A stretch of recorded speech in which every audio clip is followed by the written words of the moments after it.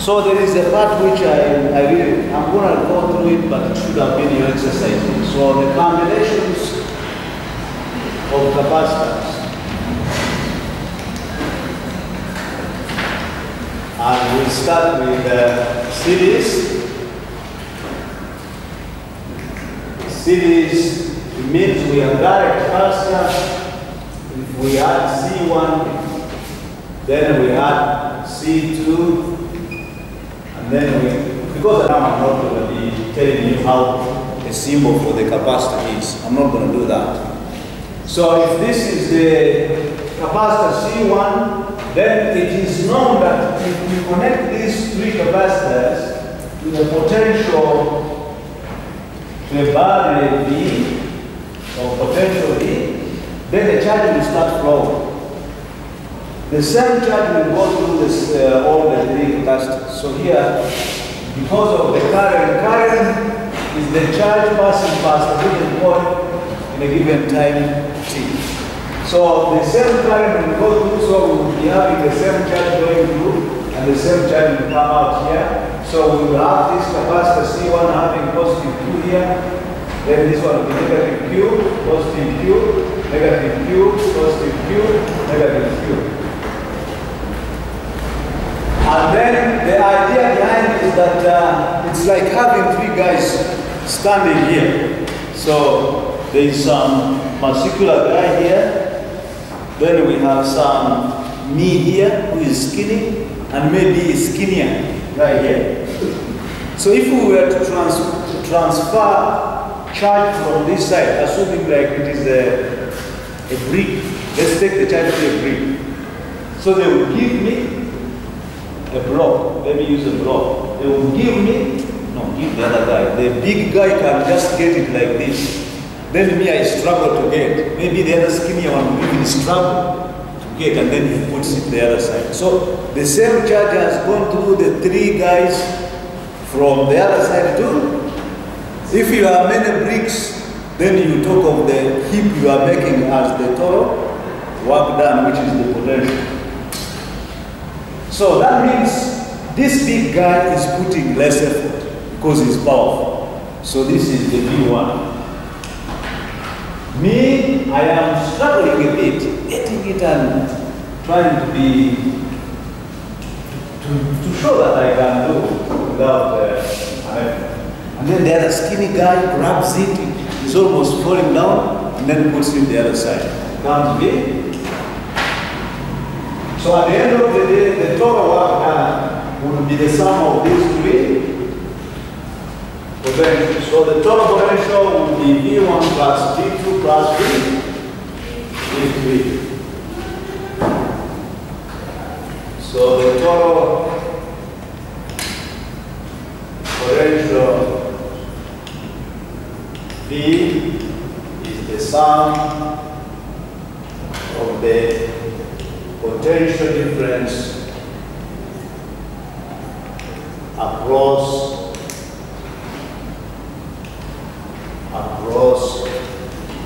the individual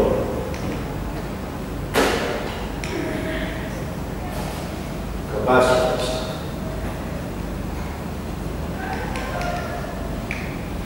So V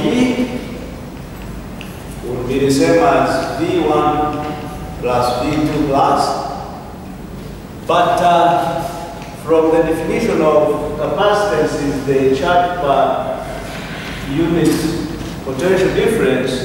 So we would have that, V is equal to Q over C, implying that total charge flowing, which is the same charge, because we have established the same charge is going through. So over total capacitance or effective capacitance would be the same as Q over C1 plus Q over C2 plus Q over C3. We factorize out the Q.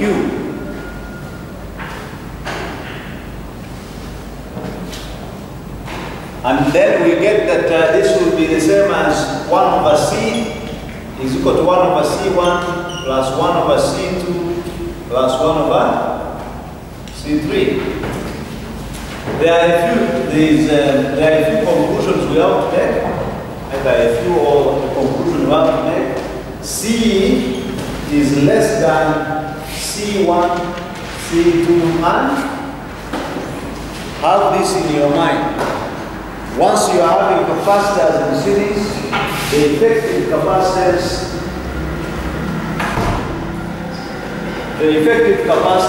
would be less than the individual capacitances, because the effective one is the same as 1 over the sum of 1 over, so there is a special case of two capacitors.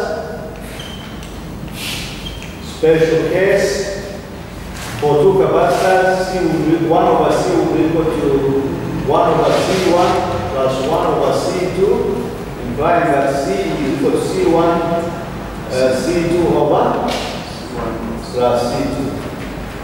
But why do we teach you this? In case you were in the lab and then you are doing an experiment, or you are repairing something but you don't have the value.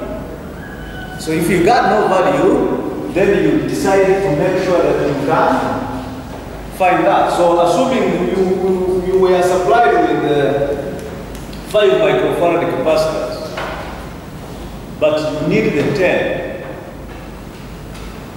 So if you put them in parallel, what you are going to see, you just add them up.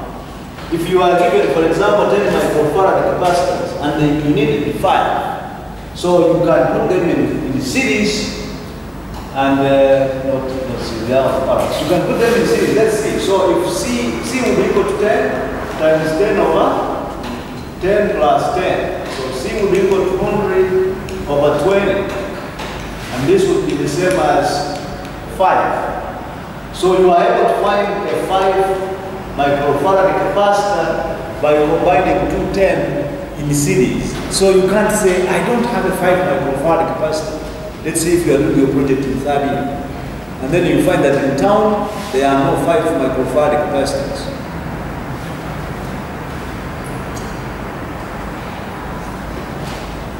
I'm sure you're not reading the notes. So you come from today onwards, you'll be sitting with Benson, Maria. I don't know whose message you are seeing that you reach an extent of saying,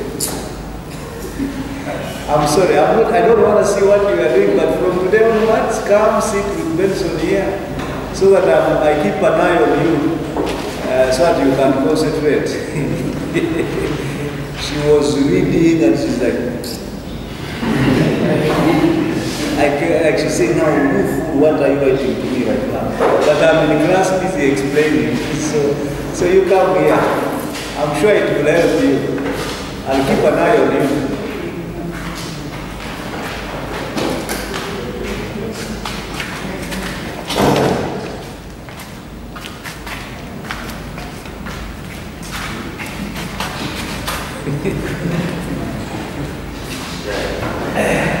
Yeah. Like shy about me or? Huh? No? About Benson. She'll get used. It's a matter of time. Anyone with a query, really? So we don't give you this to just calculate in your name or whatever. But can you be innovative? You have gone to the shop, they only have 10 microfarad, but you need a 5. So you can connect them in series.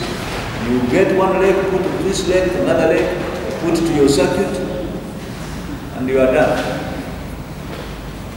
The other one is parallel.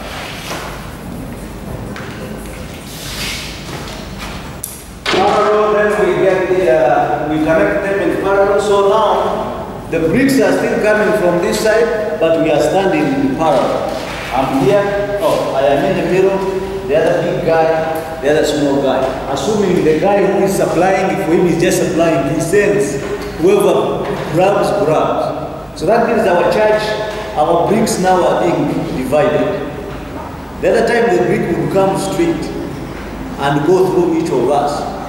Now we are standing like this, we are the guy sends you grab. So if you are stronger that you grab more, you have put a heap, a bigger heap.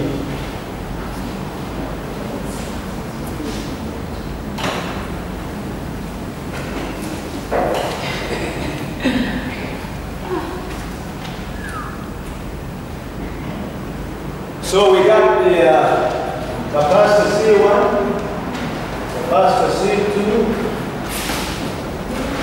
and then capacitor C3. The three of us, the guys who are transferring the bricks, who are doing the work. The same stuff, the same bricks we gotta put it this side. So that means we got the this. So you don't just run that. In parallel, we got the potential being the same. You see this? It is the charge being the same. You can't even innovate and see how the things move. You are just programming the damn thing, and then when you reach and you forget which one is constant. When you reverse them, then you are dead because you have no analogy of how to make you remember the damn thing. Pretty good, how are you? How was your night? Wow. It must be true because you even came late. You must have been wow, then you forget, you just came late.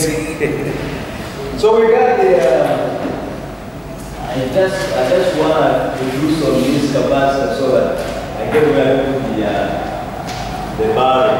So this is the barrel, and then I have this extended just to make sure that that's the bottom one. And so the barrel B is our heap of the bricks. And then assuming we have like a robotic arm which just keeps sending, and whoever can grab, grabs. So when that happens, then we reach here, the current flowing high divides according to Kirchhoff's first law. Well, it divides, but we are not concerned about the current in this state. We are concerned about the charge. But charge flowing per unit time is always equal to the current. But we are concerned about the charge now. So the charge, because of being a component of the current that within a given time constitutes the current, then we say that charge will be distributed. So this will be Q1, this will be Q2 because of the capacitor, then this one will be because of the capacitance. And then of course, whatever divided comes back. That is Kirchhoff's first law. We shall do it in current electricity. That in a closed circuit, the current flowing into a point is equal to the current flowing out of the point. So here it will be getting in, everything will get out and will come back here, everything that gets in gets out and comes out again as this other part. So assuming this was our Q, which comes out as Q, then we shall say that the charge through the charge divides itself, or is divided. The charge is divided proportionately through the individual capacitors. Proportionately means that each capacitor, depending on its capacity, it will get an amount of charge that is proportionate to its capacity. So that means that Q is total will be equal to Q1 plus Q2 plus Q3, but the charge Q from the definition of the capacitance is the same as CV. This is 1 here, cross multiply, Q will equal to CV. And some of you are feeling bad, like, are we being true that he has first divided by 1 and then cross multiply? These things matter. the moment you want to assume, you say this, you may end up saying that C is equal to V over Q. Or Q is equal to, you may end up saying Q is equal to. Be systematic, you lose nothing. That's how a computer works. All it does is so fast. When you type in the computer, it is easy. It does the process as it is supposed to be done. But because it is able to do it very fast, it's like playing, I want to get somebody will make a martial arts movie. So we do it slowly. Like I'm like, slowly, then we speed it up. You see us doing fast, you see these people are doing amazing stuff. That's how a computer works. Takes the step one by one, but because now it is used, and that's how some of you, these days I get annoyed. You hear ministers talking about, we are now in the 4th industrial revolution. We are using AI. AI, artificial intelligence, started when you went to school. The day you went to kindergarten, artificial intelligence started. Because now when you go and do a test, you have to remember what I taught. And then if you have done revision, which is training yourself to how to chop the numbers, you apply your artificial intelligence. The lawyers have to cite cases according to the case between the mayor of London and the citizens of this, whatever it is. They disagreed on the bills for the utilities. So if you compare with the Kampala potholes, we should sue cases here. That's artificial intelligence. You are reciting what you have known about. If you didn't know about it, then you can't apply it. That's why you have to revise. Instead of going to club, train your mind to remember what I told you. So that when I ask in the exam, you know where the stuff is. Otherwise you'll be like, I remember him talking about Gauss's law for directives. But what did he say exactly? Nothing. Don't remember anything.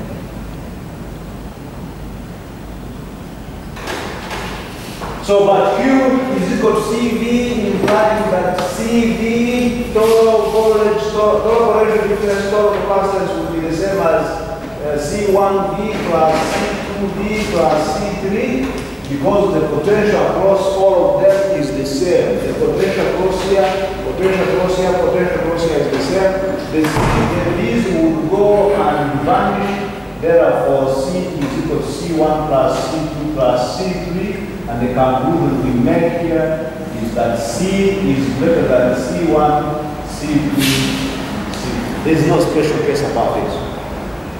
So if you were thinking individual capacitances, or if we had supplied you with 5 microfarad capacitors, you can get a 10, a 15, a 20 from putting them in parallel, and then you get your sum, and you get the value that you did, you weren't supplied with. Yes. So meaning that whenever you're considering this, the bricks should be the charge now. Pardon? The bricks should be the charge. So like the source is a killing, is a fuel killing, and you're considering the bricks is the charge, not PD. PD remains the same as So the PD now in this case is like that heap of the bricks, and you are transferring them to this other side. So they remain the same. The same heap will end up being the same heap on this other side. So I hope my rudimentary example has made you grasp a little bit